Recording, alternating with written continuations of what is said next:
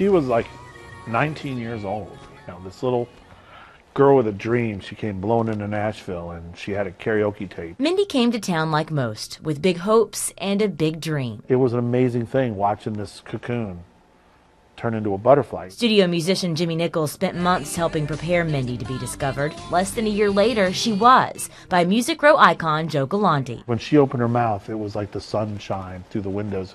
And Joe knew it. Joe saw it. And Joe knew that it was magic. Signed to B&A Records in 1996, Mindy released her debut album, 10,000 Angels. I need 10,000 angels. The album went double platinum and spawned 4 charting singles, including her only #1 hit, Guys Do It All the Time. Mindy went on to be nominated for ACM's Top New Female Artist and released her sophomore album, If I Don't Stay the Night. It didn't see the success of her debut, but was certified gold. A third studio album followed in 1999, but dismal sales resulted in Mindy being dropped from her label. She was picked up by Capitol, only to lose the deal after her 2002 self-titled album tanked.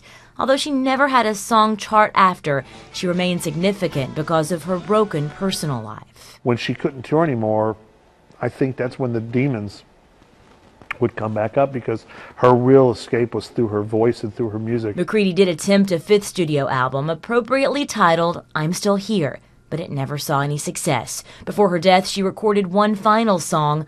I'll See You Yesterday was released on YouTube the weekend she took her life. See you yesterday. Her friends say the song was her way of saying goodbye. I think that song reflected a time that she wished she could have back.